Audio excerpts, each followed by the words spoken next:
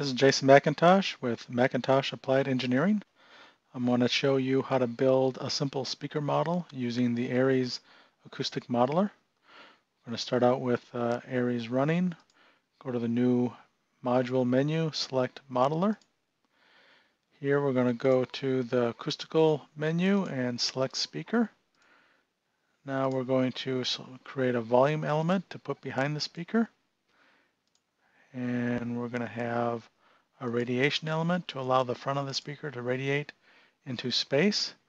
Now we need to excite the speaker somehow, so we're going to go to the electrical menu, select a voltage source, and finally a ground to act as the ground reference for our voltage source. Now I want to go ahead and connect everything up. Just click on the red connectors. They turn yellow as you mouse over them.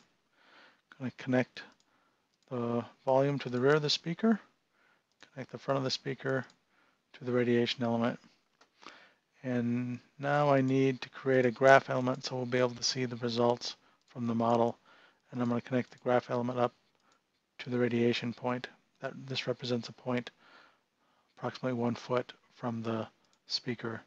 That could be set here with our distance. If I change this to units of feet, the default value is 1 foot. So I'm going to hit calculate. That solves for the model, and I'm going to bring the graph element over for us to take a look at it. I want to make two changes right away. One, I want to run the model down to 20 Hertz instead of starting at 100, and I want this line to be thicker. So I'm going to go back to Aries, go to Global Parameters, and I want to change the minimum frequency to 20 from 100 to 20. And I'm going to go to the graph element. I'm going to have to select the element parameters tab, go to set buffer line, and I'm going to change the weight to 3. And I'll go ahead and hit set all in case we use some other buffers. Hit calculate to calculate from 20 Hertz and bring the graph up again. So here we have what I'd call a fairly common looking speaker response. It's got two poles at low frequencies. This is going up as omega squared. It's flat at the high frequencies, and we have a little resonance boost here. So I'm going to talk a little bit about why this is the case. So here's a classic speaker response that I drew. What's going on is at low frequencies we have two poles here. This is going up as omega squared. One of those factors of omega is due to the cone stiffness. The other factor of omega is due to the efficiency, the radiation efficiency. So together we have an omega squared slope. At high frequencies, the radiation efficiency is still continuing as omega, but the cone mass, the mass reactance of the cone, is dropping the response down as 1 over omega. Together these roughly cancel and we get a flat response at high frequencies. Then in between we have the resonant frequency F0. From a real speaker we end up with higher order cone modes, or the cone will have breakup modes. That'll usually add a lot more details to the higher frequencies. At roughly 2 or 3 times F0, these frequencies will occur. With simple Thiele-Small parameters, you won't predict these higher order mode effects. You'll need a more advanced set of parameters, such as aeroelastic parameters from May, or a complex radiating surface area model from Klippel. But we'll stick with classic Thiele-Small parameters for now. So going back to Aries, we see we have a classic response out of the default parameters that just came up with putting these elements together. But I'd like to show you how you can build a model more appropriate for a speaker that you might use in your application. So I went off to the internet and found this speaker on the Parts Express website. It's for a 3-inch full range driver. We'll scroll down and we'll see that they list the Thiele-Small parameters for this speaker. They've got over a dozen parameters listed, but there's really only 7 unique values for Thiele-Small parameters, so we're not going to use all of these. Let's pull this over, go back to the model, select the speaker element, and we'll start entering its values in based off the website. So the DC resistance is 6.5 ohms, so we'll enter 6.5. The inductance, they have 0.66 millihenries. Our units are microhenries right now, so let's go ahead and change that to millihenries, 0.66. For BL, they're listing it as 3.6 Tesla meters, 3.6. For the diameter, they're not giving a diameter, they're giving a radiating surface area. So let's copy that value, and in Aries, you can type equations in for the parameters. So I'm going to type square root of the surface area divided by pi. That will give us the diameter, or the radius. We need to multiply that by 2 to give us the diameter. We've got this in millimeters though, so let's convert this to centimeters. Paste that back in. So there's our expression for the diameter in centimeters. Now we either need mass compliance damping, or we can enter resonant frequency Q VAS. If you look at these parameters, there isn't a mechanical resistance entered in any of these parameters. So we're going to have to use F0, Q, and VAS. So just select Thiele-Small parameters 2. These become the primary parameters, and mass compliance damping become the dependent parameters. We see that the resonant frequency is 122. Q, now we want the Q of the mechanical system, QMS, which is 2.36. And then VAS they list as 0.03 cubic feet. So let's change our units here to cubic feet, and we'll enter 0.03 cubic feet. We want to change the parameters for the rear volume as well. Let's change these to inches so it's a little easier to think in.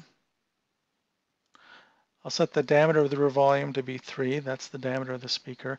Now I want to enter the volume directly, so I'm going to select compute height from the diameter and the volume. So height becomes a dependent parameter now. I'm going to enter this in cubic feet. And for the value, I'm going to enter the same value as VAS, 0.03 cubic feet. For the front radiation element, we want its diameter to be the same diameter as the speaker. So we know it's going to be in centimeters.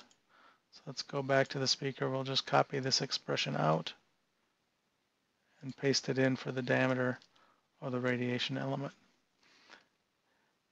Now before we hit calculate, I want to save the current graph response to buffer A. I'll call this default parameters. Press A to copy it into buffer A, and I'll select this to have it plotted, and I'll hit calculate, and let's bring up the graph. So we've got the original curve and the new curve that we just have plotted here. So our curve has the omega squared slope at low frequencies. We're seeing a slight rise here, probably due to the resonance, but our high frequencies are rolling off. It's not really plateauing flat like we'd expect. So let's try to figure out what's going on here. To do that, I'm going to look at the electrical impedance into the speaker. I'm going to create a new graph element, connect that up to the speaker, and I need to change the quantity from voltage to impedance. I'm going to go to advanced options, and I'm going to tell it I want it in linear units, not dB, otherwise we'd have dB ohms. So I'm going to grab that graph, pull it in here, and let me change the line weight again to 3 for this graph. And here's the impedance in ohms. We're seeing a nice peak in the impedance due to the resonance, but at high frequencies, instead of this remaining small, the impedance is taking off to higher and higher values. This is going to limit the amount of current delivered to the voice coil, which is going to limit how much force is delivered to the cone and how much pressure the speaker is generating. So our high frequency roll-off is being caused by this impedance increase here. What's causing this is the inductance. To verify that the inductance is causing this, I'm going to go back to the model. I'm going to select the speaker icon, and I'm going to decrease the inductance of the voice coil. 0.66 millihenry is pretty high. Instead of changing the numeric value, I'm going to enter in a mathematical expression. I'm just going to divide that inductance by 10. This way, if I come back and I want to restore the inductance to its previous value, all I have to do is edit out the divide by 10. It's easier to do that than to try to remember what the parameter was in the first place. And before I hit calculate, I want to copy the current model into this other buffer B. I'm going to call this original speaker parameters. Check B, copy it in there. Now I'll hit calculate, and let's bring our pressure graph up. So now what we had before was the red curve where we were losing the output at high frequencies. The new curve in blue has our plateau here. It's pretty flat at the high frequencies, which is what we'd expect. So we're losing our output at high frequencies due to that large inductance on the voice coil. I would like to see what happens if we lower the Q of our speaker. Our Q right now is a little over 2, which is a respectable value, and sometimes you can get a little higher than that, but not a lot.